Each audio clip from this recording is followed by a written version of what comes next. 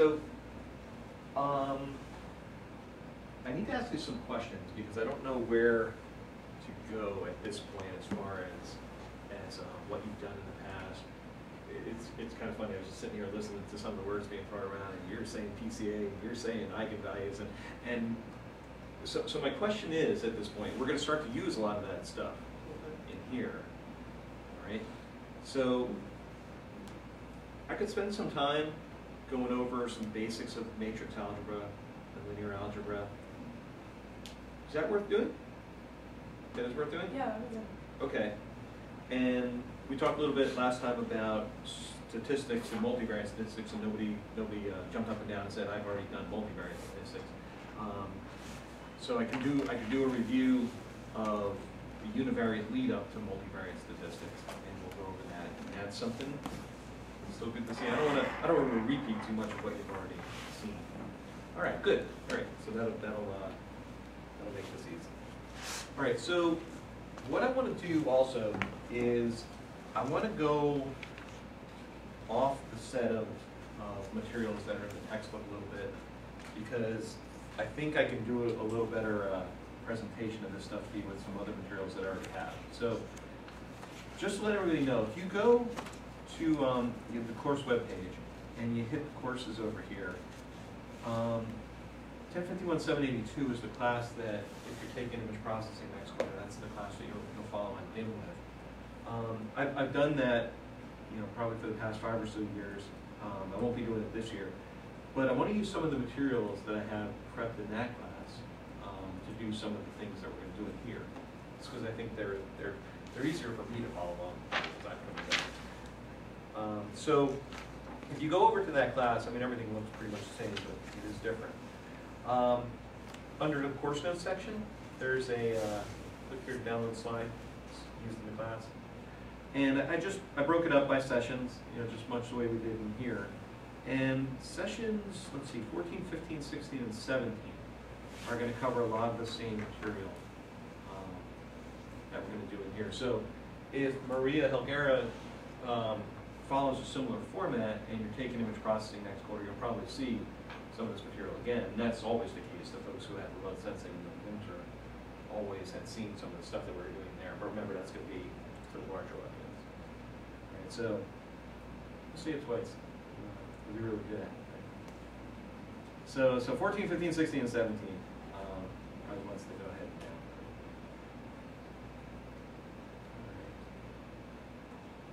Right. Now, at the end of class today, Monica's going to come in and introduce the next laboratory for everybody, and she'll talk about all the mechanics, what needs to happen in there, and we just set a due date of the 21st, which is Tuesday of the last week of classes. Your question? There are 3 more courses, advanced courses for image processing. There are. I'm sorry. What?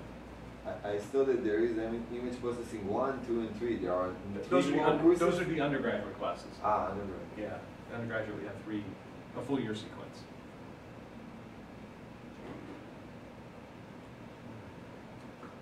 So I will let her talk about that stuff at the end. So let's dive into the new stuff here. So why are we? What's our next step here? Well, next step is going to be to do a very traditional remote sensing sort of task, which is what is usually referred to as land cover classification.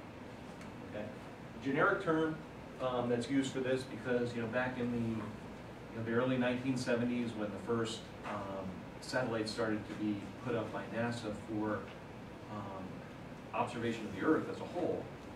Right, we put up the Landsat series began at that time. So Landsats 1 through 7 have come and gone.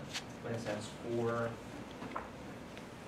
no, I'm sorry, Landsats 5 and 7 are still in orbit. Landsat 4, I don't think it's functioning any longer. I don't think it's come down, but I don't think the sensor set the data down any longer. But 5 and 7 are up there. 8 is due to launch, I think, this year, if everything stays on schedule. So we'll have another instrument up there this year. And these were, at first, they were 4-band systems. We talked about the Landsat MSS back when we were talking about different architectures. And that was a 4-band system, red, green, blue, and near infrared.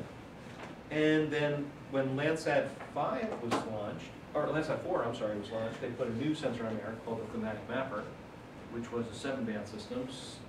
It added 2 additional bands in the shortwave infrared region of the spectrum, so at around, about 1.1, no, about 1.5 out to about 2.5 microns. They split that region into 2 bands. And then they added an additional band in the long-wave infrared region of the spectrum from 10.4 to 12.5 microns. And that was the first thermal system that we had up in space. Now, that's carried through. The Landsat 8 has a couple additional bands proposed on it. So, but it's still in the neighborhood of, 10 bands or so. So we're not talking hyperspectral systems by any means.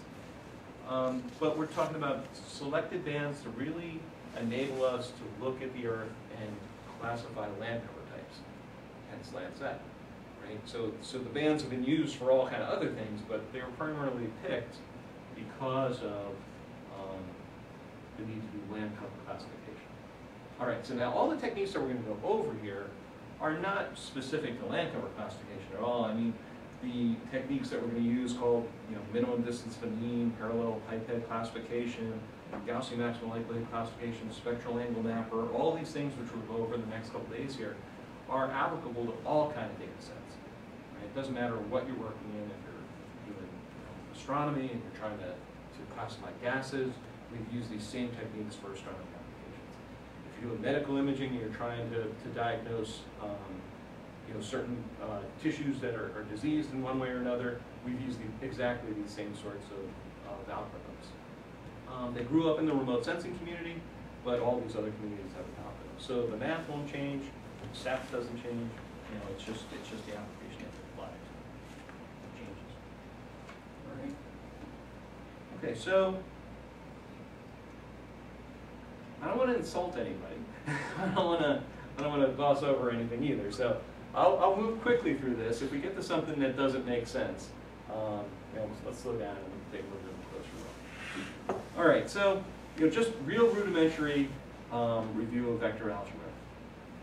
Typically, when we have multispectral or hyperspectral data, we refer to a pixel now as having not only a digital count, as you would in a grayscale digital image, or a 3 vector, as you would in a color image, but now we have an n vector, which is the number of bands, right? We usually represent that as a column vector, okay? And most of the equations that we'll see assume that if you have a single observation of a single pixel, its bands, x1, x2 through xl in this case, are arranged in a column vector, right? Like the matrix dimensions all work out for us. All right, well, obviously, if you have a vector, you can multiply that vector by a constant, it just multiplies all its elements. You can add vectors together by adding their elements. All right, so why was it important to show this and not show you that you can multiply vectors? I don't know, maybe that was harder to write out. But so let me just make clear. Everybody knows how to multiply vectors? Everybody knows what a determinant of a vector is? Why is a determinant of a vector useful? Find the eigenvalue. What's that? Find the eigenvalue. And to see if there is an inverse. You could use it to find eigenvalues. You could use it to find inverses. Absolutely. Are you talking about the determinant of a matrix or the determinant Yeah, of a vector? determinant of a matrix. Tells you whether or not that matrix is singular. Okay. All right, or linearly independent. All right. So let's get onto that topic for a second, the concept of linear dependency in vectors. If I have a set of vectors, x1, x2, xk, right, so these are all individual vectors, if I can come up with some set of non-zero coefficients to multiply those by, and I could add them together and they add up to 0, that means that at least 2 of those vectors are linearly dependent upon one another. I could add, or I could multiply a vector as we did on the last slide by a constant, and the product of that is a linear dependency, right? So in other words, if I have a vector 1, 2, 3, and a vector 2, 4, 6, essentially the first vector multiplied by 2, they point in the same direction, and they're linear dependent on one another, right? And the same thing if I have the sum of two vectors. I can add two vectors together, and x of I here on the left-hand side would be a linear dependent vector on either one on the right-hand side. All right. You can have a vector x that can be expressed as a linear combination of these other vectors called basis vectors. I didn't mention that here. If I do have a set of linear dependent vector, any linear dependent set of vectors is referred to as a basis set for that vector space. All right, so what does that mean? All right, so let's just hop over here to a diagram for a second, because I think this really points it out. If I have two vectors here, two unit vectors, 1, 0, 0, and 0, 1, 0, right? I can plot that. This one's 1, 0, 0. This one's 0, 1, 0, Q1 and Q2. I could perform some linear combination of Q1 and Q2 by multiplying them by some constant. And I can wind up with another vector in space. Here it's C. Right? So I could multiply this vector by some constant, this vector by some constant. I can come up with this as a sum. Right? But the key here is that these vectors, this one is in the xy plane, this one is in the xy plane. Their sum is also going to be in that xy plane. Right? And so what does that mean? Well, it means that this xy plane contains those three vectors. They're all in that same 3 space. Right? They all fall in the same plane in that 3 space. Right? So for a 3 vector, as I have here, all my vectors that are linear combinations are going to fall in the same plane. As I go to higher order dimensions, greater than 3, the same concept still holds true, only it's a little harder to illustrate. Right? But they fall in what we'll refer to from this point, for a lot of stuff that we do in this class, is a hyperplane. Some plane at a higher dimension. All right. So, at that point, I'm going to hop over to the slides from another class.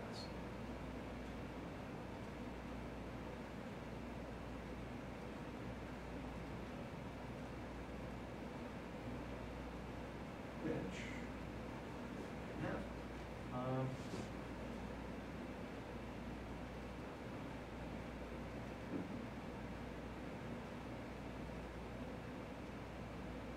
I apologize. Let me demo that real quick.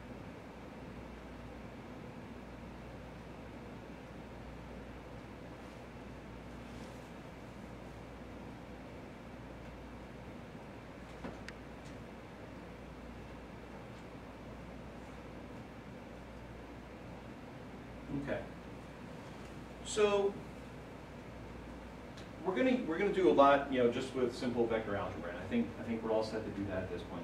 But as we move on a little bit more, we're going to start to talk about the data sets themselves, right? The fact that if we have multispectral or hyperspectral data, there's a certain characteristic about this kind of data that really needs taken care of or dealt with in some way before we can go on and use it very effectively.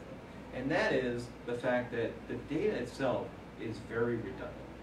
Right? So for instance, if you took a picture with your digital camera and you formed an RGB image, and you took every pixel in that scene in the blue band, and you plotted the digital count in the blue band versus the digital count in the green band for every pixel. Right? So you made a plot. On the y-axis was green digital count, on the x-axis was blue digital count. And for every pixel, you just plotted that blue-green pair. What do you think that plot would look like?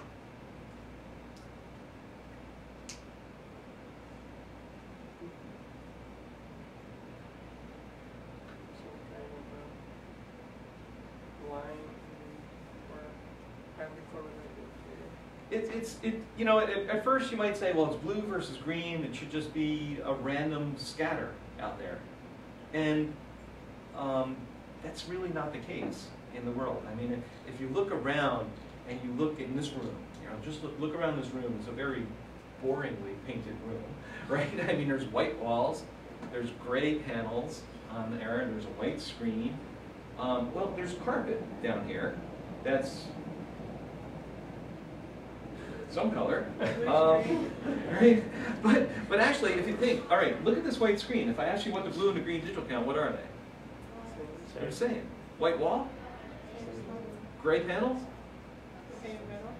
this blue-green carpet, probably the same, right? So if I were to plot a picture of this room in that way, blue versus green, you're going to see something very close to a line, a very highly correlated data set. So the question comes down, if it's highly correlated, do I need both bands? Do I need the blue and the green data? Right? And as we get higher order dimension data, that question becomes even more important, because let's jump to the other extreme where we have hyperspectral. And from 0.4 to 0.7, so let's just go over the visible part of the spectrum, that's 300 nanometers. Yeah, 300 nanometers, right? So if we went in 10 nanometer increments, we could have 30 bands across there. So now think about, let's say they're in order, going from blue to red. If you had band 1 and band 2, do you think that that data is going to be correlated?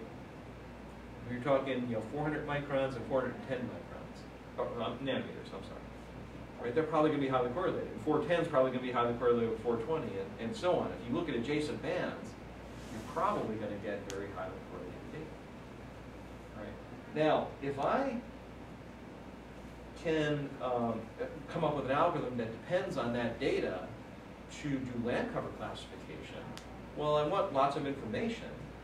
But if I use the data as it is, just the raw digital counts from red, green, blue, or from the hyperspectral suite of bands that we just talked about, I could be using a lot of data, but I may not have a lot of information because the data is redundant. Okay? So we're going to look at how we decorrelate that data. Right? We're going to use something that you just mentioned earlier, PCA, or principal components analysis, to do that. It's a transformation based on eigenvectors and then eigenvalues. All right? And it tries to rearrange our data set in such a way so that the correlation goes away. The advantageous part of that we'll see in the end, is that, let's say I had 30 bands that went from 400 nanometers to 700 nanometers, and they're all very highly correlated with one another.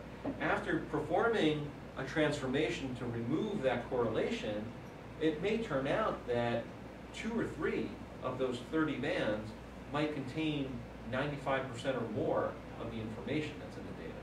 So I might be able to reduce my data space down from 30 down to 3 and still maintain some very high percentage of the total information that's in there. Right? So that's where we'll move to a little later on after we talk about classification on straight digital count data. We'll move to looking at some of that stuff. But as far as the background materials for that, the ability to compute those eigenvectors that we'll use as our transformation coefficients is a critical part of that. All right, so some of the terminology that we'll wind up using later on is we'll refer to something called an orthogonal matrix. Okay? And just as a definition, rows of an orthogonal matrix form what's called an orthonormal basis. Right? What does that mean? It means that there's some set of vectors that are what? Well, the normal part of it implies that each of those vectors is going to be a normal vector or a unit vector, and so it'll be normalized. And the ortho part of that means that those vectors will be mutually perpendicular to one another. So if we think about an RGB space, if we plotted it on, in a Cartesian coordinate system, red, green, and blue are orthogonal to one another, right? They form 3 axes. Okay. And we can normalize those so that any RGB vector was a unit length, okay? And then that could form an orthonormal basis. So that's really all an orthonormal, or an orthogonal, an orthonormal matrix is. Now, the columns of an orthonormal basis are also formed an orthonormal basis. So if you look at the columns or the rows of that matrix, they're both orthonormal to one another. That gives us some very nice behavior a little later on when we're trying to do some computation that helps us speed up some things. And, all right, so now, what's the concept here of an orthogonal matrix? You heard that term before? What is that?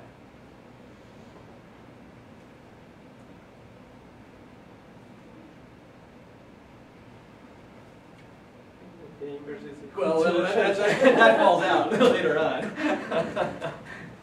But what is an orthogonal matrix in itself? All of the columns are orthogonal to each other. Meaning?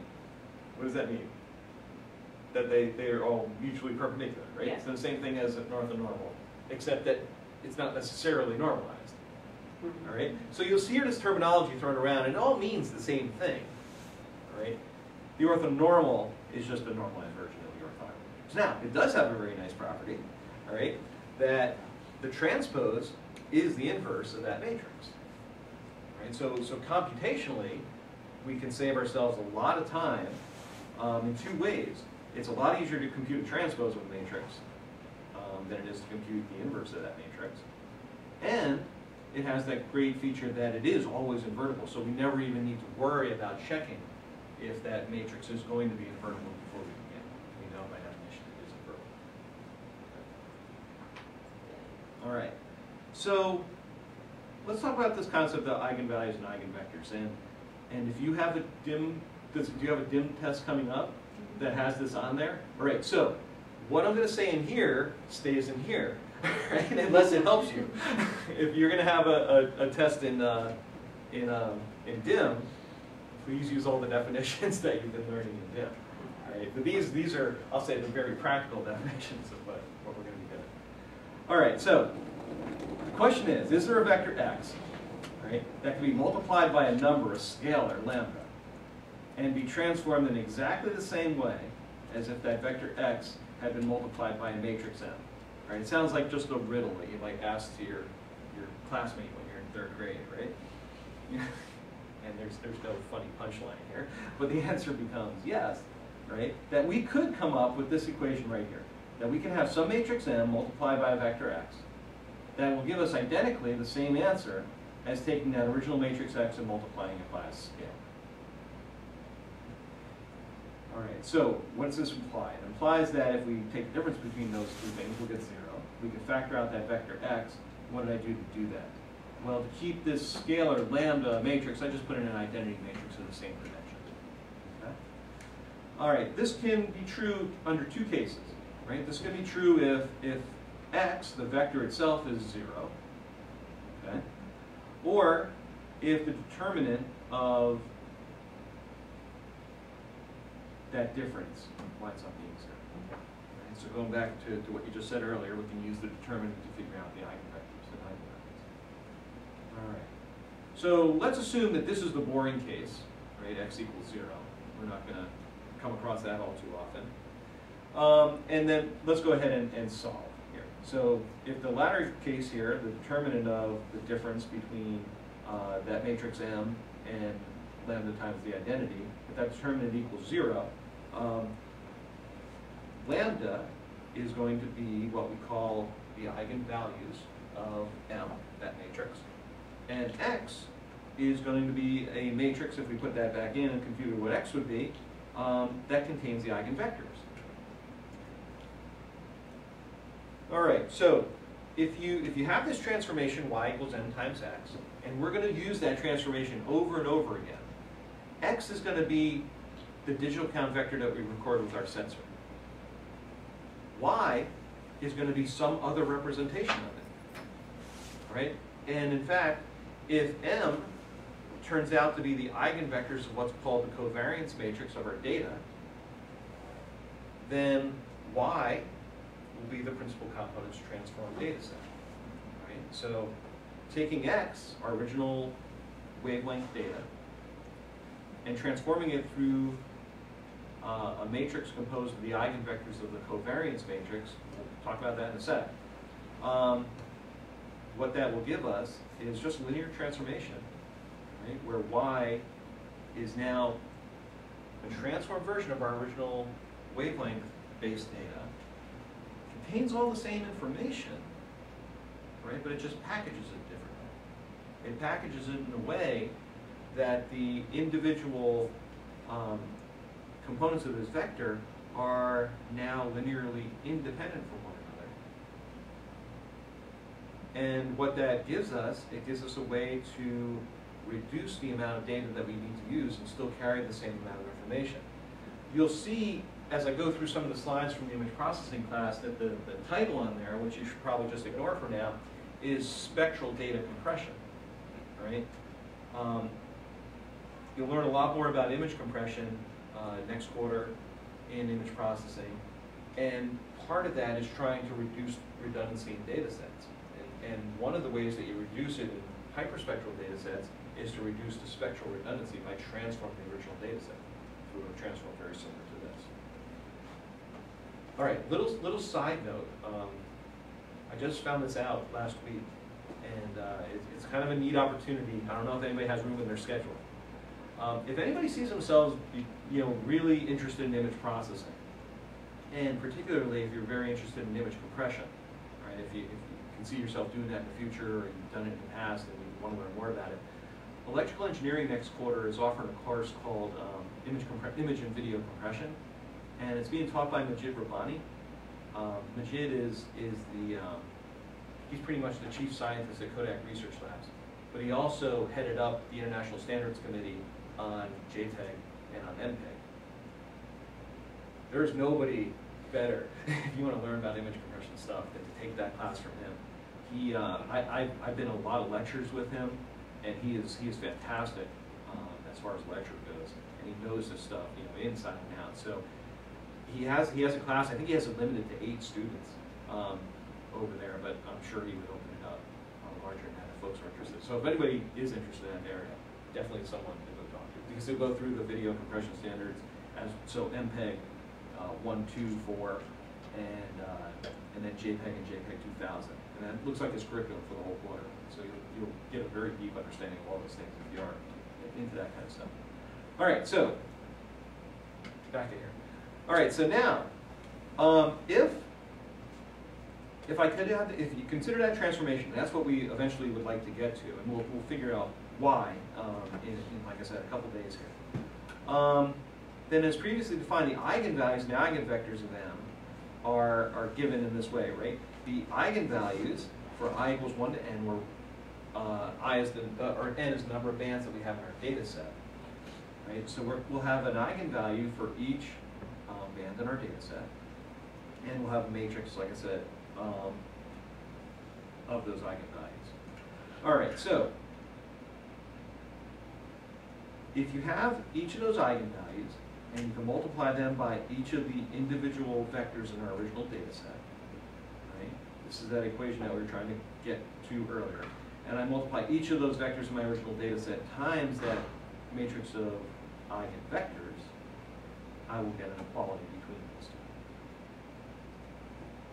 All right, so these n different equations can be expressed in compact form. You can represent them this way, so you can transform all the data values at a single time. So it's just a matrix representation of that. All right, this vector right here, this capital lambda. Is that capital lambda? Mm-hmm. All right, I'm hoping that's what it is. All right, capital lambda, or little lambda, is a diagonal matrix of eigenvalues. So it looks like this. So essentially, you're going to take each of these individual eigenvalues that you would come up with and put them down the major diagonal of that matrix, and you wind up with your eigenvalue matrix. Now, this is a diagonal matrix. All the off-diagonal terms are 0. Okay. So we could rewrite this equation up here, that if we had our original data set, and we multiply the inverse of that original data set times our matrix of eigenvectors, then times the original data set again, we can get back our matrix of eigenvectors. Now, this has this has a sort of a neat connotation to it, or definition to it. Each of these individual terms, each of the lambdas, each of the eigenvalues that are in this matrix, what do you know that they represent? The information about particular basis vector? Yeah, the information in that particular, in our case, band, right? But now it's not a band in the traditional sense of, hey, it's the data recorded at 410 microns.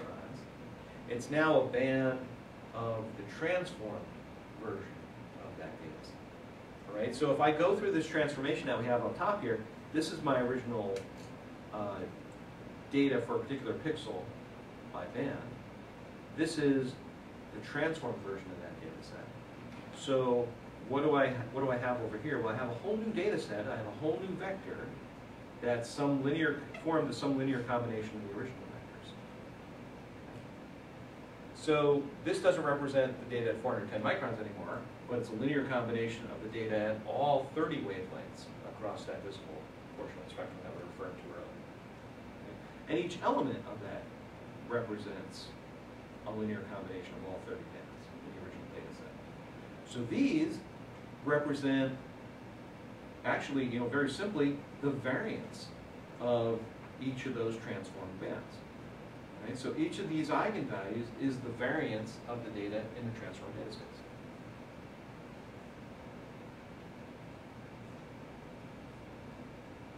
All right. Now, I don't. Have you seen the concept of a covariance matrix in the past? Yes, we did. In DIM? What did you use it for in DIM? We talked about it theoretically. We haven't done any problems. Okay. So we just talked about what the elements of the covariance matrix was, and then kind of what they did. All right. So, by definition, the covariance matrix, each of these terms in the covariance matrix, you can compute this equation right here. And it's actually a very simple concept. It is, well, what is variance? Let's go back to a univariate case. What is variance? It's the difference between your data and the mean for all the members of your data set. Square that difference, sum them all up, divide by n minus 1, the members of your data set. Right, that gives you an unbiased measure of the variance. Well, what is that? Well, it's some measure, right? It's the expected value of the average deviation of every data point from the mean squared. Right? So it says how far away is every point in my data set on average from the mean squared. That's what variance represents. Covariance represents a very similar concept that it reduces down to variance in a very particular case here. It's the difference between every point in the data set and its mean in a particular band. All right, so in this particular case here, I have band K and band L. So this says how far away from the mean in band K is all the data, and at the same time, how far away is the data in band L from that mean. And I'm going to take the product of how far those two things are away from each other. And I'm going to sum them up and divide by n minus 1. Right? If band K and band L are the same band, then this reduces down to variance. Right? It's just x in band 1 minus the mean in band 1 times itself. So that's x minus the mean squared. Right? When the bands are the same.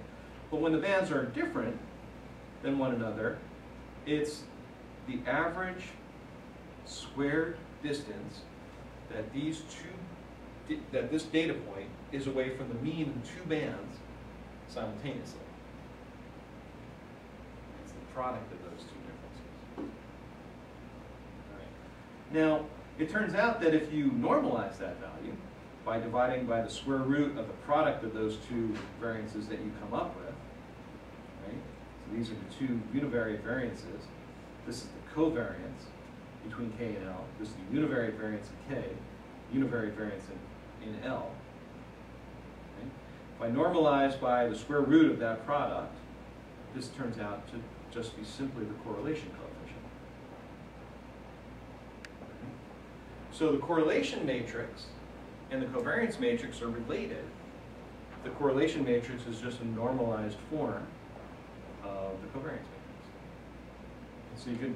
So the covariance matrix itself can give you some really important information. The diagonal terms are the variance of each of the individual bands or data elements that you're looking at. I keep saying bands because that's the context that we're using it. So sigma sub 1 is the variance in band 1. Sigma sub 2 is the variance in band 2. Sigma sub n is the variance in band n.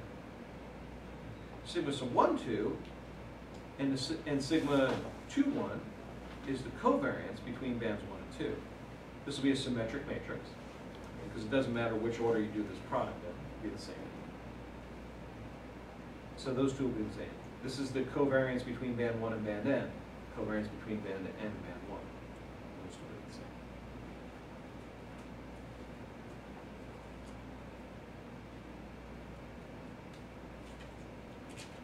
So, if we have data that has no correlation, and if we have two data sets that have absolutely no correlation with one another, their covariance matrix will reduce down to the univariate variances in each of the individual bands, and all the off-diagonal terms will be 0. Okay?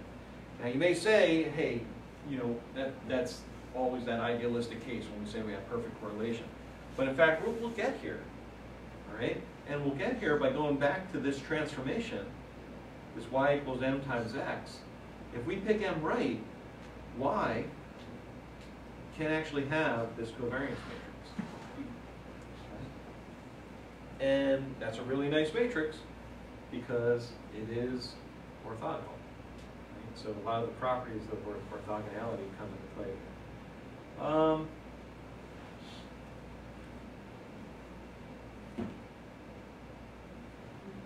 I guess, I don't even know why I have the second matrix there. If we add a constraint and suppose that the spread of the data is equal along all observation axes, we have this. Okay. I guess you could transform your data set, right, to make the variance the same along each axis. How would you do that? Equalizing the histograms or something. Yeah, if you equalize the histograms, you'll force them to take up the full dynamic range for each band. That'll push it closer. Won't necessarily make it true because remember all the distributions will have different shapes. Right? All the individual histograms might have different shapes. But if you just normalize each of these bands by its variance, you can divide all the values in a particular data set, let's say by their standard deviation. Now what you'll do is you'll normalize that data set so that all the standard deviations are 1. Right? So if I take a data set, I have 100 points, I compute their mean, I compute their standard deviation, I divide all those points by their standard deviation. Right? I have a new set of data. It's just a scalar product, multiplied by that data set. And if I do that for all the bands, and then I recomputed the standard deviation, what would it be in all the bands? It'd be 1, because that's what I did. I divided by that standard deviation to begin with. So I could force that to happen. I could force my data set to have a covariance matrix, which has not only the fact that it's orthogonal, it has 0 in all the off-diagonal components, and the variances are down the major diagonal, but I can force all those variances to be the same if I did normalize that data set. There's times, not so much this quarter, but next quarter, when you start to look at some of the hyperspectral processing algorithms with John Breck's next quarter, that will force our data set into that sort of space. So keep that in mind. All you have to do is you wind up just simply taking that data and dividing by the variance or the standard deviation of each band on the data. All right, so let's I'm going to stop there at this point. We're going to talk about principal components in, like I said, a couple days, and we'll use that as a lead into how we can maybe do better image classification by conditioning our data set first. All right. So let me ask you, as a quick review of matrix concepts, anything that you'd be extremely uncomfortable there doing? I had a question regarding the indices that you had on the covariance matrix. So you had I, K, and L.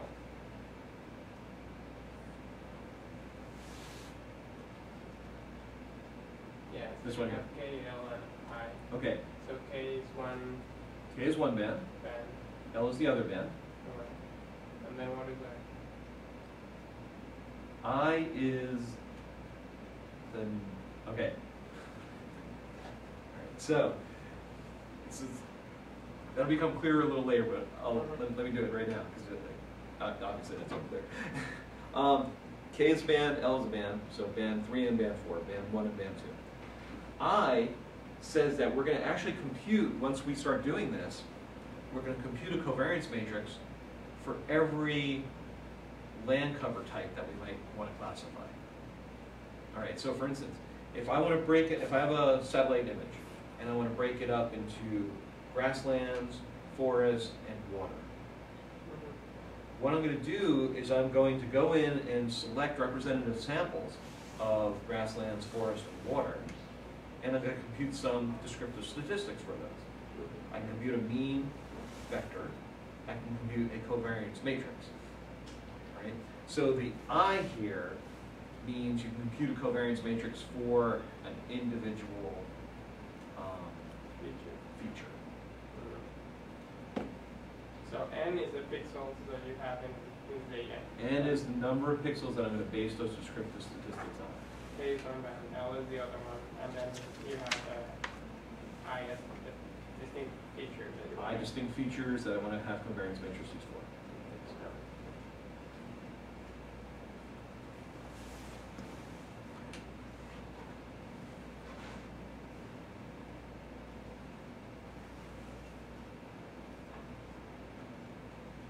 All right, so let's start to talk about classification.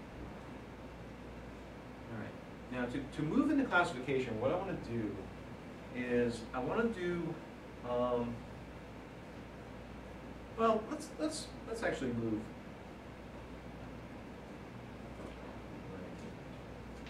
All right, I'm not sure the way I want to approach this with you. So let me ask you. Who's heard of a minimum distance to mean classifier?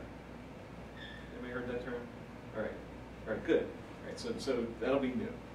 So let me ask you, if I had a single grayscale image, and I asked you to divide that image up in some way that you were able to define features in that image in the sense of, let's say, land cover types.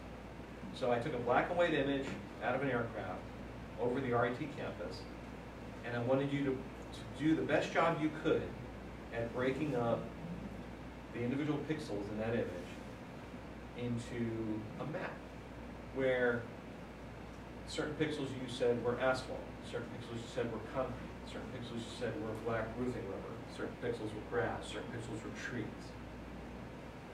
How would you even begin to attack that problem? Like a histogram and maybe threshold it, see what the clusters in the histogram are. All right, so make a histogram. All right.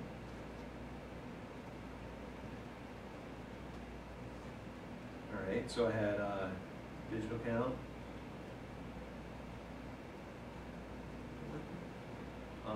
And number. All right, and my histogram winds up looking like that. Okay. What would you do? So I would try and threshold, like, say that middle peak or whatever. This one here? Yeah, sure. Okay. So threshold it to its kind of right edge and its left edge or something, and just see what you get in the scene. So kind of pick two values right there and right there, and say if it was in this area, this was asphalt. Maybe. Maybe. Right? And maybe if I took the values here, that was concrete. And if I took the values I don't know, let's say down here, these were trees. All right. How well do you think that's going to work? You've been in Jeff Pelt's classes too long. Yeah, but it does very much depend on the band, right? Because in some bands, trees are going to be brighter than concrete. In other bands, concretes will be brighter than trees. It also depends on how many other things in that scene are the same brightness over this integrated wavelength region. This is over the entire visible spectrum. So in order for this to work, we'd have to have a very, very neat world where all the trees fell in some brightness range of reflectance values. And all the asphalt fell in this range that was produced by, you know, the reflectance values of that particular feature. But it turns out not to be all that clean. And it turns out to be very hard to try and do classification with a single band. But let's propose doing it for a second. And what if I had this digital count right here? You would classify that as concrete. All right, why? And just conceptually, what are you doing here? Well, you're saying, okay, well, it fell between the two extremes that I had set out. It fell in this range of digital count values, which is said were concrete. That's definitely one way to do it. That is what's going to, in a couple minutes here, that's going to be something that we're going to call a parallelepiped head. Right? You're never ever going to use that word anywhere else in your life. But it says that I'm going to divide my space up into ranges, and I'm going to assign digital counts that fall in those ranges to particular class types. And it's called a parallelepiped classifier. What's another way of doing this? Well, sure.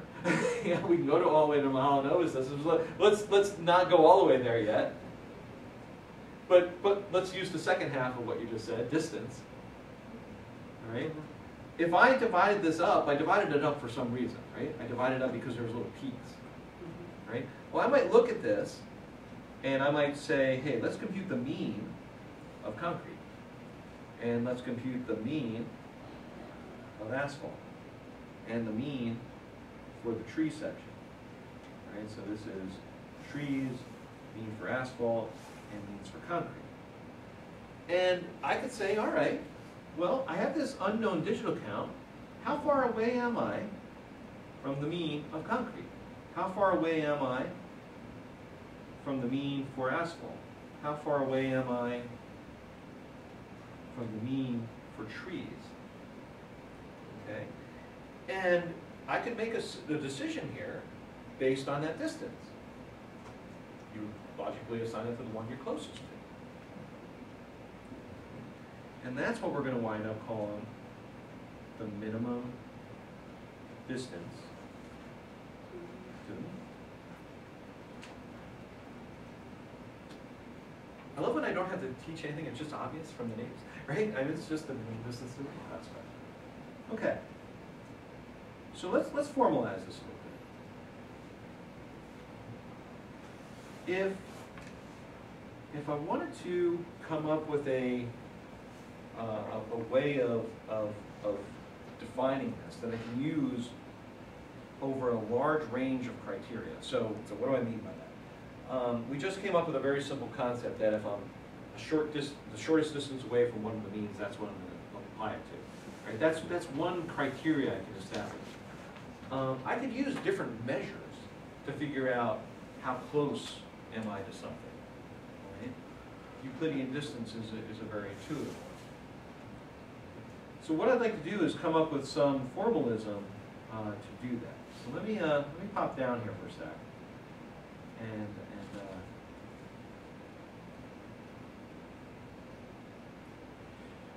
Yeah, let's use this one right here. All right, so this is the formalism that I want to establish. I'm going to use this across all the kind of different classifiers that we might want to utilize. All right, so X, right, is our pixel vector. Right, that's a particular location in our image. And it's a column vector of all the digital counts that are associated with that pixel. omega sub I is the class that I'd like to assign my pixel to. All right, so in the example that I just gave, we might have a satellite image. We might try to break it up into prairie land, forested areas, and water. Right? Omega sub I is just terminology to represent those three classes. Right? So this is either prairie land, forest, or water. Okay. So that pixel is an element of that class of pixels, right? If the following is true. If this value, g of I of x, right? So g sub I of x is greater than g sub j of x, right? What are these g's? These g's are what are referred to as discriminant functions. Right? And I can define a whole bunch of discriminant functions. And the discriminant function that I define, I want it to have a property. I want it to be large when I'm likely to be a member of my class. Right? So x is a member of some class when the discriminant function for that class, I in this case, is greater than the discriminant function for all other classes.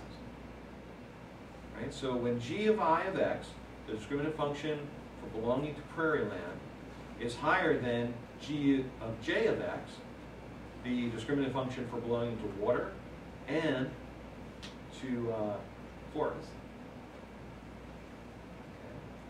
Okay. If that's true, then I want to assign it to prairie land. Okay. So this is the formalism that I want to use throughout all of this. Right? So g of I of x is greater than g of j of x for all j not equal to I. So if we could, so let's say you were developing a software package to do image classification, or any sort of classification based on the techniques that we're using here.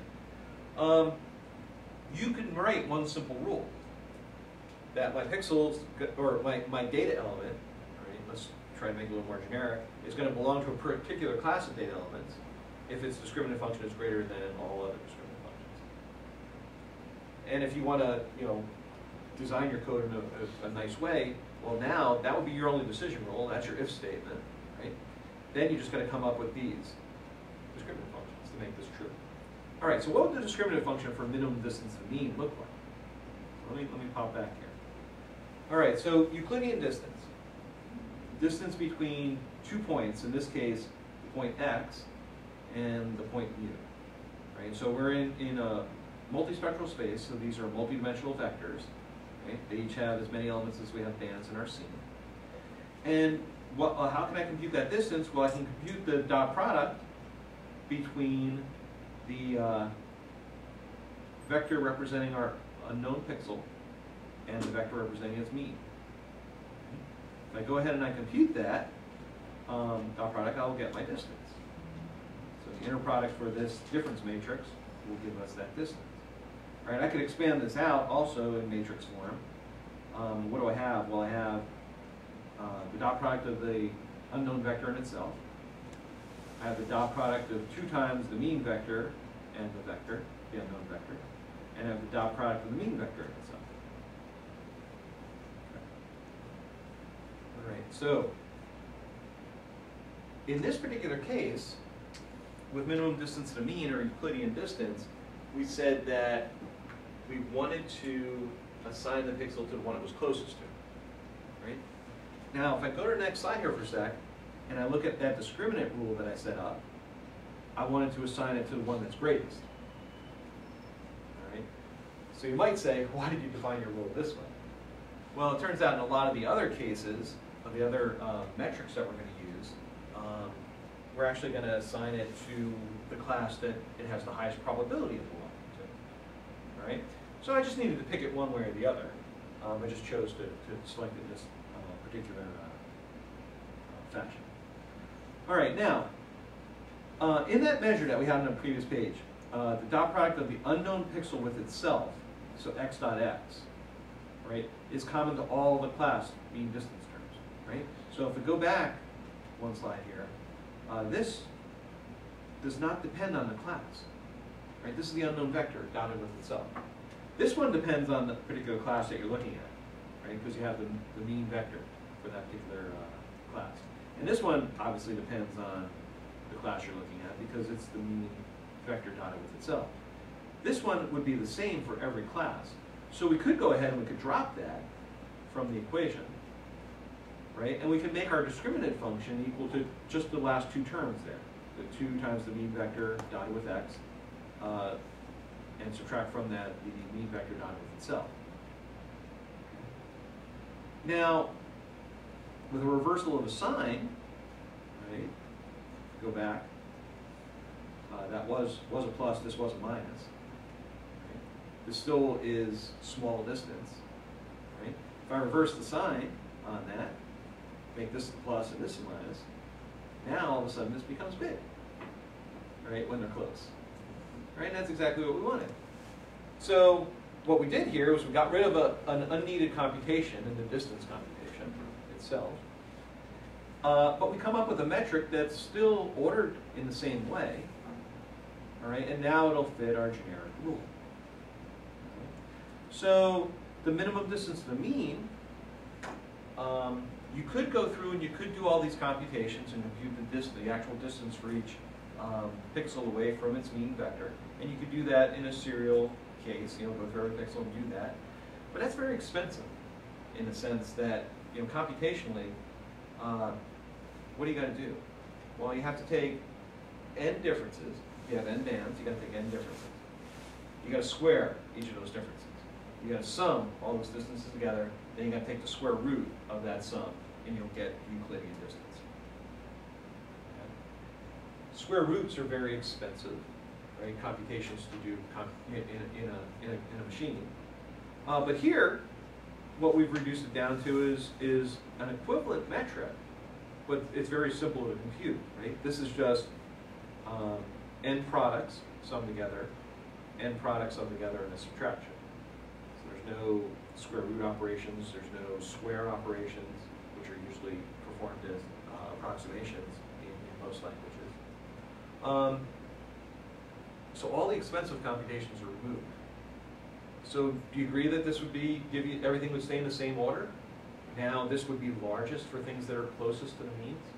Right? It's the same thing, it's the same metric in the end, but it can be computed a lot easier. Right? So the formalism for the minimum distance to the mean classifier is just this, what you see right here. X is an element of the class I if this discriminant function is greater than, or for class I, is greater than the discriminant function for all other classes that you're considering. And that's it. Right? So conceptually, you should think about it in a sense of distances. Computationally, much easier way to go ahead. Okay. Make sense? So that's the basic. That's the most simple classification algorithm that we can have. What do you have to do in order to make this happen? You have to come up with this descriptive statistic, right? Use of I. Right? So for every class that you're interested in, you need to go into your data set. You need to pick some representative number of samples from that data set, right? In this case, pixels, since we're dealing with imagery. So I want to go in and I want to pick 200, 300 prairie land pixels, 500 ocean or water pixels, and you need 400 forest pixels. And then I want to compute the mean for each of those classes. And once I do that, I'm ready to go. That's my whole training. All right, so this mean vector, everybody has a concept of what that is? It's just the mean of each of the individual bands of the image data set they have. So if you have a 10-band system, like the Landsat 8 that will be coming out soon, you'll have a 10-element vector. The first element being the mean of band 1, the second element being band 2, and so on. All right, so this concept that we're sort of referring to here, where you go into your data, you pick some representative samples, and you compute the descriptive statistics and then go through some decision rule to assign each pixel to a class. Okay? This whole process is what we refer to as supervised classification. Okay? Supervised meaning you have to do some supervision of the algorithm, you have to train the algorithm in some way so that it has the data it needs to perform. Right? Unless we figure out what these means are for each class, this algorithm can't perform. And so we have to go through that training step. And so you'll usually hear these type of algorithms referred to in two ways: supervised or trained. Obviously, there will be a corollary to these later on, which will be unsupervised and untrained, which is another class of classification algorithms that would do that. Does that make sense? All right. Do you want a break, or do you mind pushing ahead? Monica's going to come in, I think, at around 11:40 or so, just to introduce the lab. Why don't you take 5 minutes? He's looking kind of deep.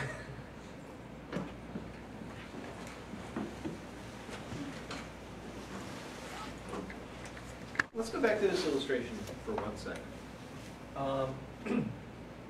When I first asked about this, you said, hey, let's just threshold this up and assign pixels that fall, or digital counts that fall within a certain range to a class. Well, minimum distance to mean isn't really any different than that, right? Because there is going to be some distance between the mean of the asphalt class here and the concrete class here. Well, where's that going to be? It's going to be halfway in between them. Then I'm going to assign it to one or the other. So in other words, let's see, if I wanted to pick a halfway point between the mean of the asphalt class and the mean of the concrete class, it would be somewhere probably right here. Okay? In which case, if I had a pixel here, well, it's going to be closer to this mean than it's going to be that. To this side, it's going to be closer to that mean than the other. So in a one-dimensional case, these are just going to be set up as single threshold values based on digital count. In a two-dimensional space, what would that look like?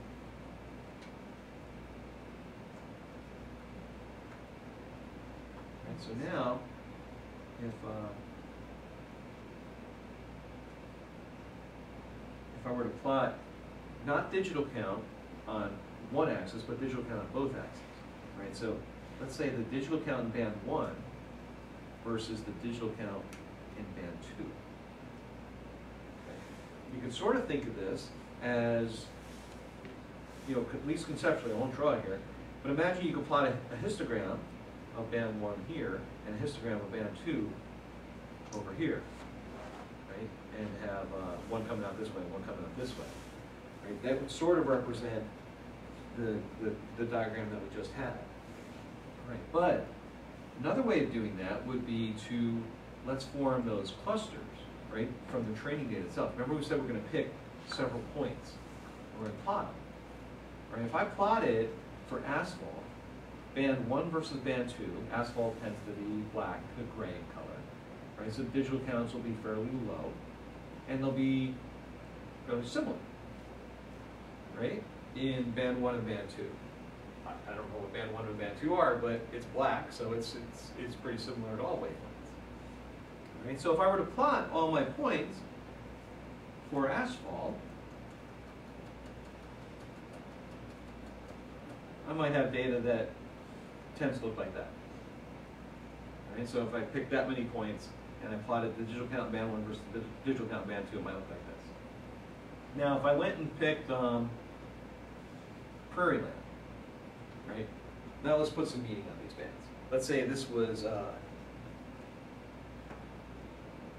blue, and this is green. All right. What if I were to plot prairie land? What's prairie land? I don't know what prairie land is. I just picked that word out of the air. Now I got to come up with a color for prairie land. Wheat, right? Lots of wheat, so it'll be brownish. All right, so brown tends to be more red than anything else. So it's sort of a reddish green with low blue, right? So the green would tend to be high, and the blue would tend to be low. So my prairie land might come over here. Okay? And water. All right, water. In the blue, tend to be high. In the green, depends on the water. Right? Well, let's say we have a nice, clear body of water. You're overhead, you're in the creek. Imagine you're in the creek. Right? You're looking at the water, it looks very blue. And a little tinge of green too. All right, so it'll tend to be higher in the blue and maybe a little high in the green. So let's plot that data over here. All right, now I can come in and I can compute the mean vectors. Right? In this case, how many elements would the mean vector have? Two, right? One for each band. So I have a mean here, I have a mean here, and I have a mean here. Okay? Now I get an unknown pixel, falls right there. Minimum distance to the mean says it belongs to which class? The green one here, which was Asphalt. asphalt. Of course, green for asphalt. Right? So, right, so it would belong to the asphalt class. Right, because it was closest. But you can also think about this in a different way. Because we have this distance metric, I would be able to form some boundaries in this space. It might look something like this, right?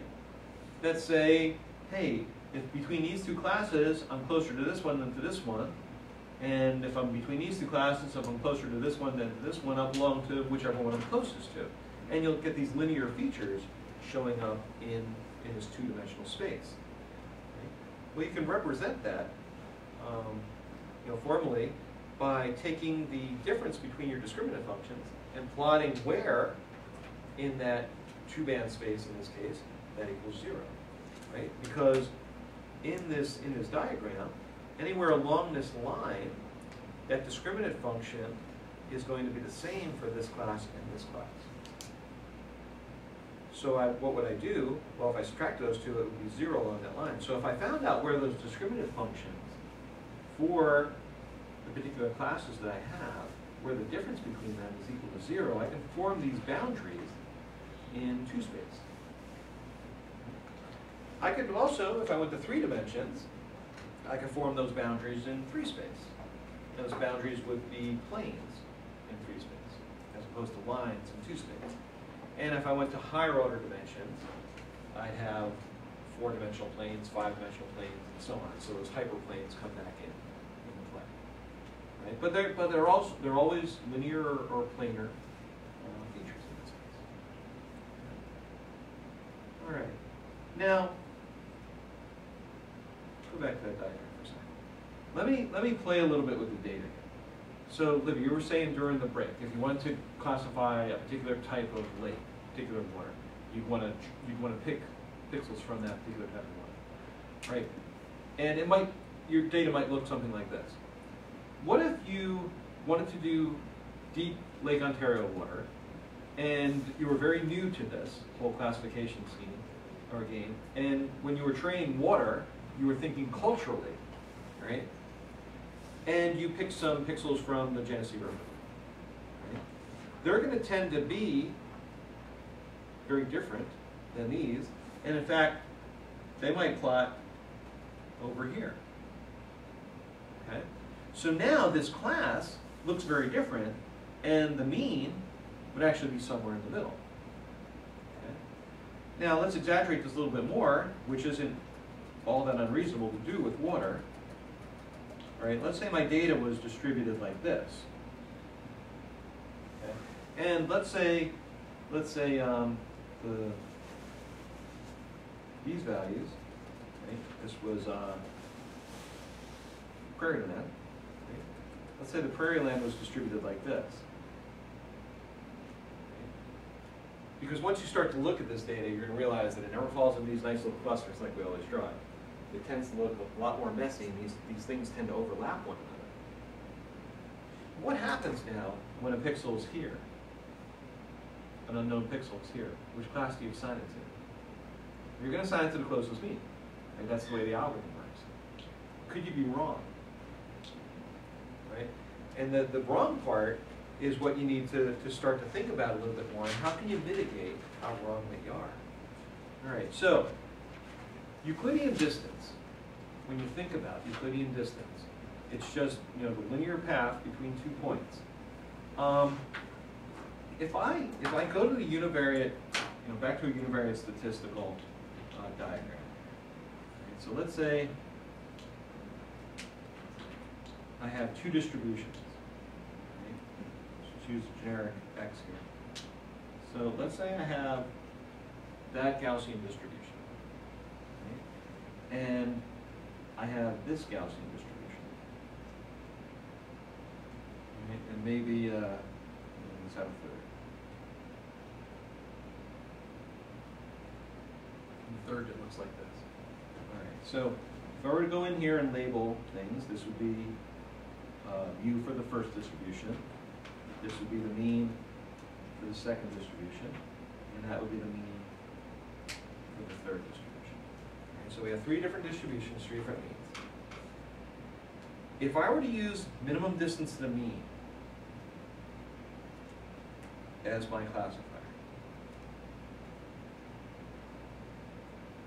and I took a pixel that had a value that was right there. Okay.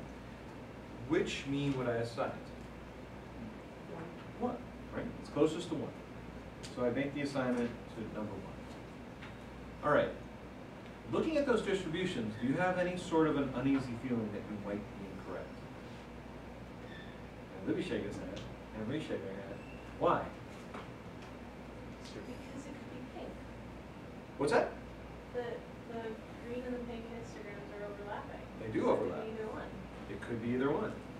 You're But it's closest to the mean of the green one. You're falling outside the. You're further away from the standard, the number of standard deviation from the mean if you calculate it statistically. Okay. And so the actual probability that it would exist in that distribution is going to be lower. Yeah. Yeah. So the concept here is that even though my Euclidean distance is smaller, the probability that I might belong to the pink class as opposed to the green class might be higher, which means I should assign it to that one. Now, where did I draw this? I drew it right here. Okay, so which probability is higher? The pink probability is higher than the green. Okay. Now, that doesn't mean it belongs to the pink.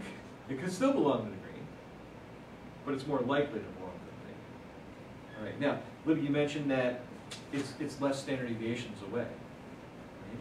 So if you remember your elementary stats course, you had this thing called z, where you had some unknown value, x. You measured how far it was away from its mean, u sub I, and you normalized that distance by the standard deviation of I. Okay. Now, what is that? Well, this is Euclidean distance. This is a signed Euclidean distance. This is how far away on a number line, or on a straight line, am I away from that mean. That's what we use for minimum distance and mean to classify. If I then go ahead and I divide it by the standard deviation, I get a normalized distance. Right?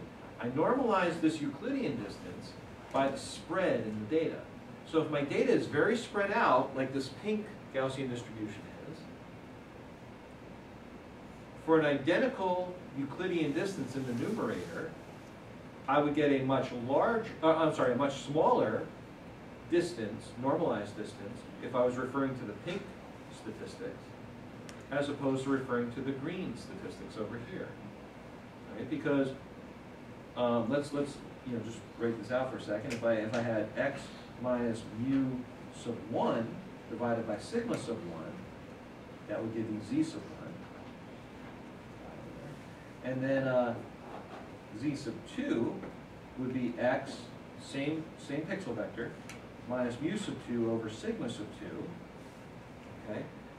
Just glancing at what you see here, the standard deviation for 1 is smaller than the standard deviation for 2, distribution 2. The distance to the mean of class 1, or distribution 1, is smaller than the distance from the unknown pixel to the mean of class 2, or distribution 2. Okay.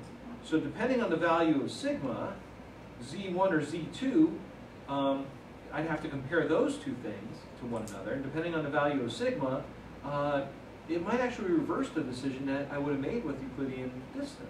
And in this case, it probably would. Well, it definitely would, because the probability is higher. All right, but what I can do is, rather than going through and computing probability, I could just go ahead and compute this new distance metric.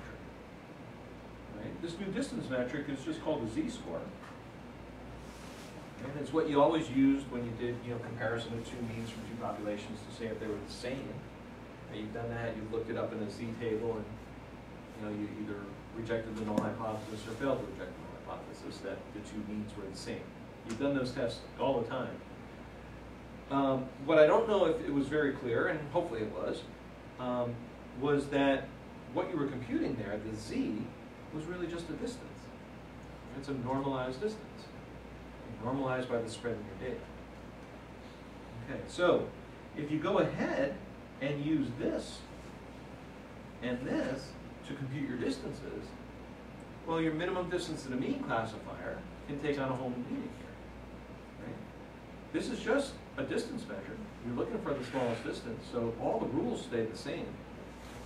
This is still just a minimum distance to the mean classifier, but you're using a new measure of distance. Rather than Euclidean distance, you're using normalized Euclidean distance, or the normalization factor is the standard deviation. Right. So in univariate space, you've done this a whole bunch of times. You may not have used it in this particular way, but you've done this a whole bunch of times. It's just a normalized distance way. It does give you the ability now to take into account not only the mean, which Euclidean minimum distance to the mean did, but it now takes into account the mean and the standard deviation. Right? So the spread of the data now becomes important. Okay. Now, that's a univariate representation. Okay? In a multivariate space, right, where you have more than one observable, you don't have a mean anymore. You don't have a univariate mean, you have a mean vector. You don't have a variance, you have a covariance matrix. Right? So if I compute my distance in this way, and I'll use vectors here to represent we're in a multi-dimensional space. So I have an unknown vector x, and I subtract from that unknown vector x the mean of class I. Right? And then I have, I'm going to write it over here, I have that unknown vector minus the mean of class I. And I put in the middle here the covariance matrix for the class I. So this goes back to your question earlier about what was that extra subscript we had in the covariance matrix. This is the covariance matrix for that class I. And I take the inverse of that. Right? So now what do I have here? Let me fix everything up here. I'm going to put a transpose on there too. All right. All right. So now what do I have? Well, in a vector sense, I have my squared z-score. Right? So let's look at this for a second. Distance away from the mean times the distance away from the mean. So I take the transpose of that vector. This is an n by 1 vector. This is a 1 by n vector. This is an n by 1 vector over here. I get out a dot product or a scalar. And so the products of the outer terms here essentially is a scalar, which is a squared dot product of that particular difference vector. And by taking the inverse of the covariance matrix, well, if you think about how you used inverses back in 3rd grade, that was just to represent what was in the denominator, right? So that's the equivalent of putting your variance down here in the denominator.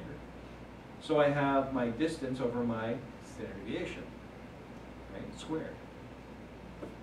And so if I technically wanted to make these two things the same, this univariate z-score,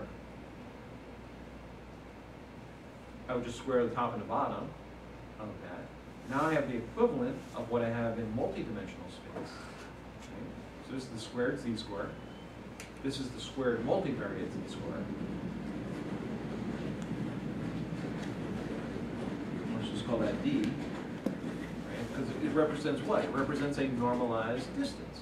And a normalized distance in n space between a vector, an unknown vector, and its mean, normalized by its covariance matrix. You mentioned earlier that this does have a name. This is called the Mahalanobis distance.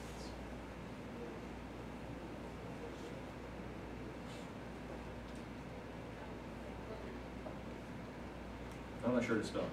I think that's an A. All right, so Mahalanobis distance is just the equivalent of the univariate z-score squared in multidimensional space. So exactly that same concept. So in n space, we could form that same diagram that we had before for the minimum distance to the mean classifier where we drew those lines. Right?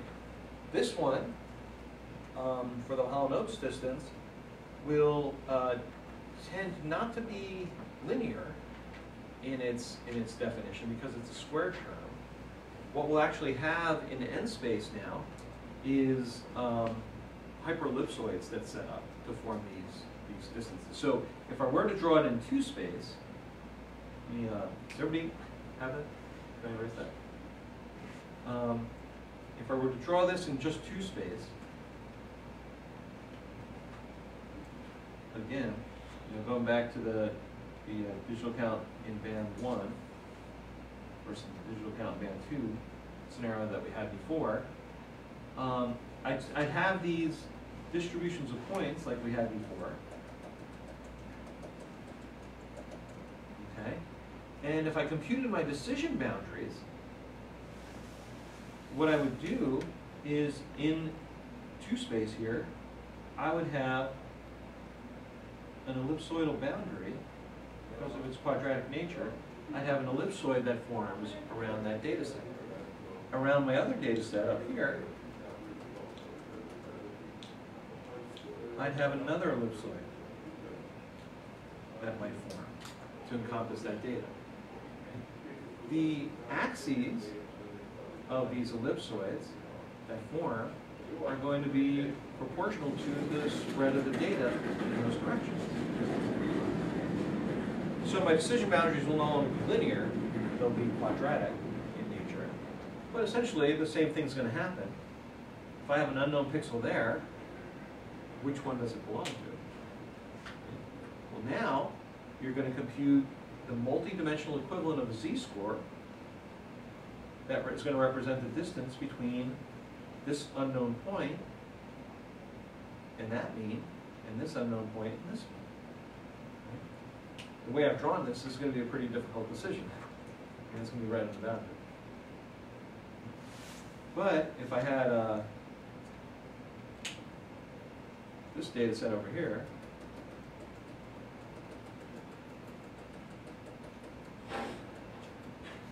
weird lag behind. All right, and I was to form the hyperellipsoid around that, and its mean was over here. Now I have this distance to consider. So, if you had a guess, which one was that closest to? Which would it be? All right, so let me ask you, what are those ellipsoids that I've drawn? What are they proportional to?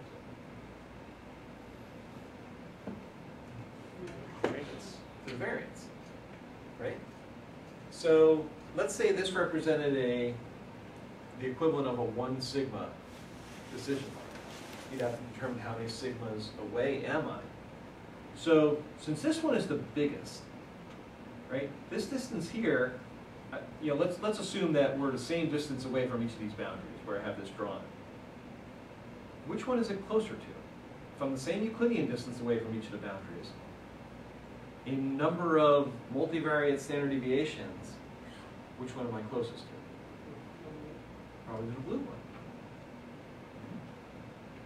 And if this Euclidean distance is the same in all directions to each of these boundaries, this is probably, I don't know, 1.2 multivariate standard deviations away. This is maybe 1.4, and this one's maybe 1.4. So you'd be closest to the blue one. The truth is, it probably doesn't belong to any of them. It probably belongs to something else that you haven't picked. Right? But if those are all the three you picked, and you wanted to assign something to everything, that would be the choice you might have. Does that make sense? All right. So conceptually, we're there. I mean, that's the concept that we're going to apply. Now, what I want to do is I want to go ahead and go through the derivation of this particular metric. Right? So what we've been talking about so far, this multivariate z-score, the Mahalanobis distance, that is a simple distance metric. Right? We can look at it that way. But there's a lot of things that come into play. Right? So let me ask you this. If I had a scene that was 80% water, 10% prairie land, and 10% forest.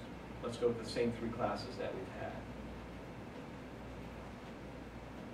If I gave you nothing, no information, didn't even show you the image, and I said that it was 80% water, 10% prairie land, and 10% forest, and I said, here's an unknown pixel, I threw you that unknown pixel, and I asked you to put it into a class, which class would you put it into? Water. Those are good odds to take in Las Vegas, right? That would be your guess. That would be the best guess you could make. Well, that's important information. If 80% of my scene is water, and I had a situation like this, that I have drawn here, assigning it to water is probably going to be a very good guess. If the Mahalanobis distance came out the same for all three of those, right? So let's say at that point the Mahalanobis distance was the same, exactly the same for all three. Now you have no idea where to assign it. But if you knew that 80% of the pixels in the scene were water, you'd have a pretty good or a pretty easy time making your decision where you assign it. So bringing that information, which is something that we know about the scene before we do anything else, that's called a priori information. A priori. What else? A priori, beforehand knowledge of the scene. You would go ahead and use that information somehow. So I'd like to pull that in. Now, there's also something else that may be a little more subtle. And if you look at these distributions that we have right here,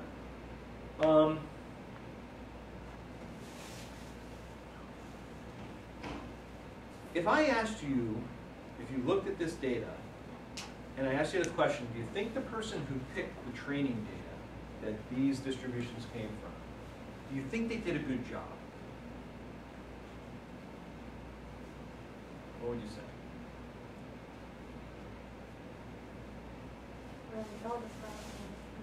Well, from this, maybe not.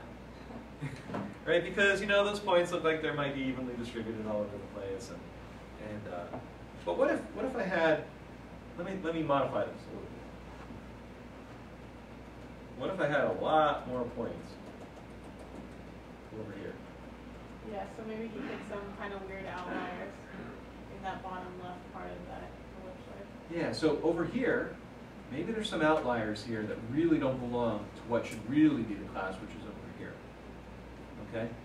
How is that going to change the descriptive statistics? It's going to classify more things as water that are maybe on the edge, right?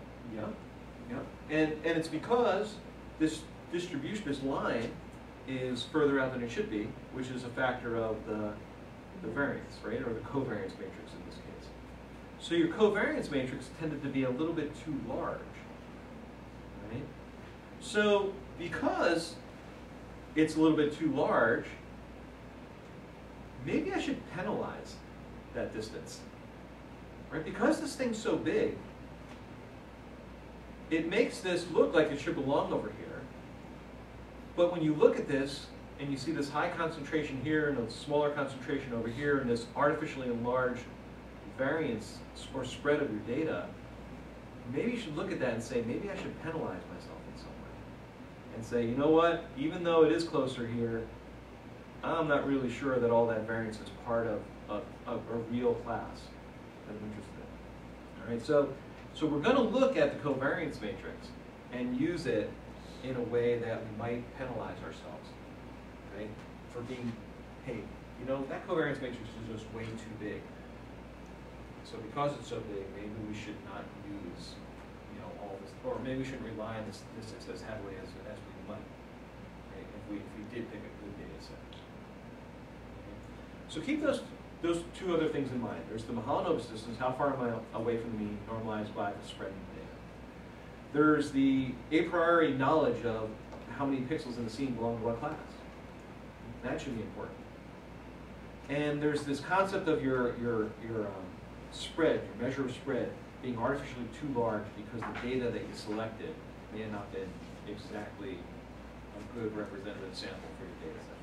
Okay, and that should penalize your decision in some way. Right, so we'll pull all those three things together next time into what's going to be called a GML, or a Gaussian maximum likelihood classifier. Right? GML is different from Mahalanobis distance because it takes into account those penalty functions. Cool. Any questions?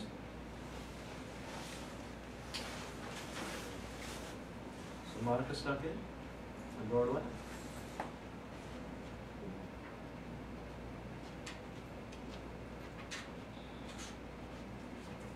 You guys can grab your second labs when you're done. Make sure the rubric's like underneath the report, so make sure you grab both of those. Just a couple things in the second lab, real quick. Two things that were kind of common. It's just keeping straight the difference between irradiance and radiance. So irradiance is watts per meter squared. There's no dependence on angle, and radiance is watts per meter squared first to radians, so there is a dependence on angle. There was some confusion, I think, because you had to come up with those two final numbers, and in the first one you were doing an integral that included radiance, but you were still ending up with radiance because you were integrating over the wavelength, so you were integrating out the spectral dependency. In the second one, you were actually integrating over angle, so you should have ended up with irradiance.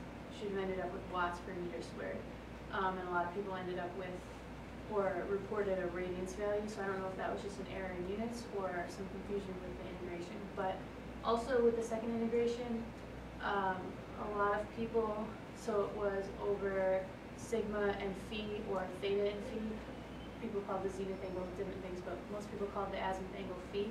And a lot of people tried to pull the phi out of the integral because there wasn't one in the equation, because it was radiance, sine, theta, cos theta, d theta, d phi.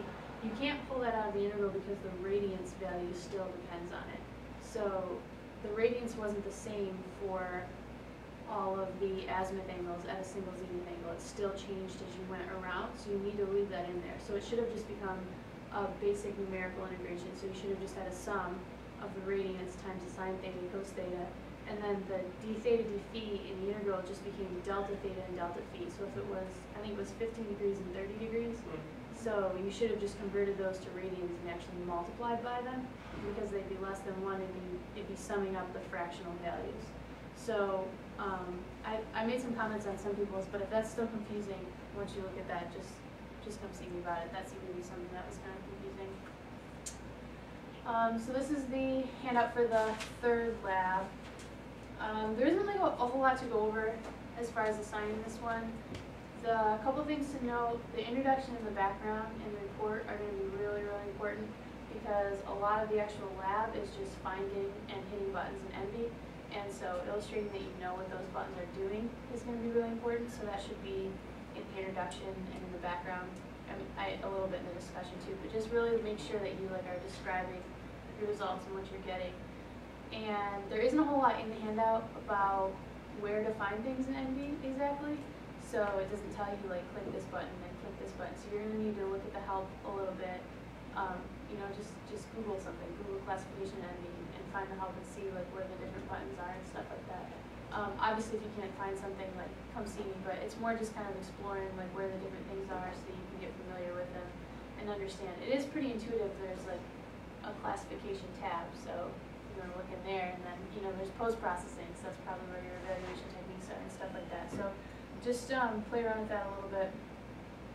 And there are going to be 3 different classifications, so that part's pretty straightforward. The confusing part is that the evaluation of each classification, there's going to be 5 different confusion matrices.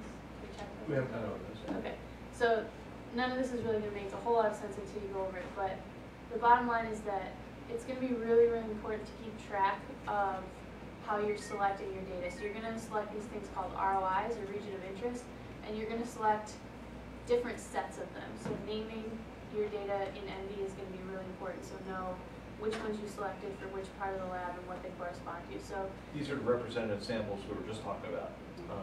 You'll define a region of interest, you know, to identify pixels that are prairie land and water and so on. yeah, so it'll make more sense once you start going through it, but it's going to be really tempting to just start at the beginning and, you know, go to step 1 in the procedure and then just step through. When you get to the 3rd one, you're going to pick ROIs and just name it like ROI 1 or something, you know, and by the end you're going to have like 15 different ones. They're going to be really hard to keep track of. So just, I suggest reading all the way through and understanding what you're trying to achieve before you start, because it's just going to be a lot of different, pulling a lot of different pieces together. And then the second thing is just make sure you really look at the rubric. As you can see, there are a lot of little things to include. So like I said, there's 3 different classifications, and then for each one there's different things. So you can see here, there's 1, 2, 3, 4, 5 different confusion matrices.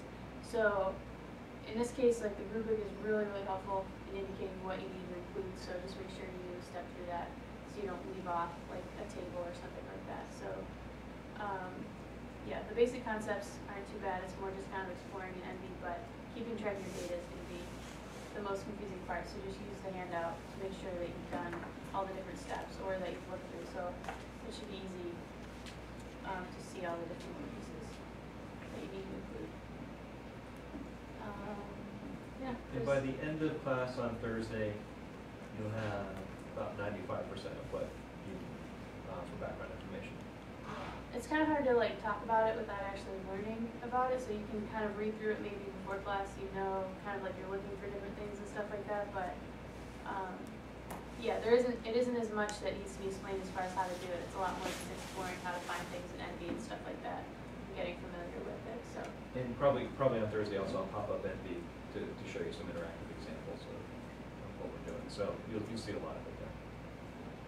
It's pretty straightforward, just more data handling. And the difference here too is that this is real data and like new software, so you're all going to get different results, and that's fine. But it'll be like, as you can see, like the image isn't perfect, your ROIs aren't going to be perfect. So the Modtrain lab was a little bit more set up so that, you know, you run something and you should all get the same, because it's kind of a setup exercise, where this is more like a real image, so it's a little bit more realistic, and it's going to be hard to deal with the data and keeping track of it and that sort of thing. So the data here is from Missy.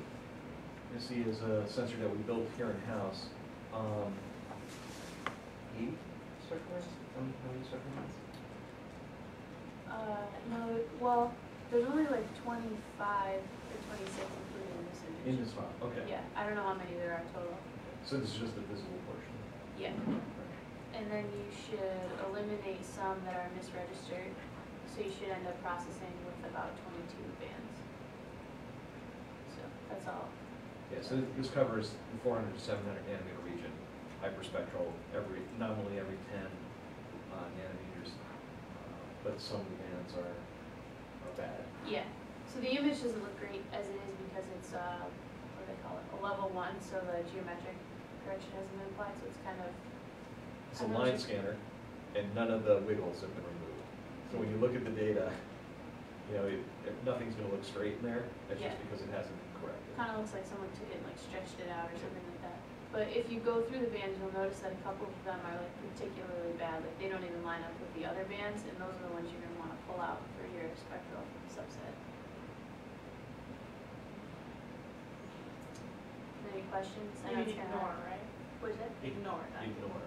So when you compute your or when NV will go ahead and compute your mean vector and your covariance matrix, the fact that the original data set, let's say, has 28 bands, and only 22 of them are good, your mean vector should only be 22 elements long, not 28. Because if you include the data in those bad bands, it doesn't add any information directly applicable to your task, right? They're very noisy. These images, if you look through, you'll see some images that are just extremely noisy. And you realize that if you add noise in as something that you're trying to make a decision based on, it shouldn't contribute at all. In fact, it might confuse things. So those kind of things you want to tend to remove before you start your process. And then it lets you select, like you said, a band subset. Yeah, almost every time you do that, there's like a spectral subset option, or you can just create what they call a bad bands list and apply that to every analysis that you do for the whole image. Yeah, any questions?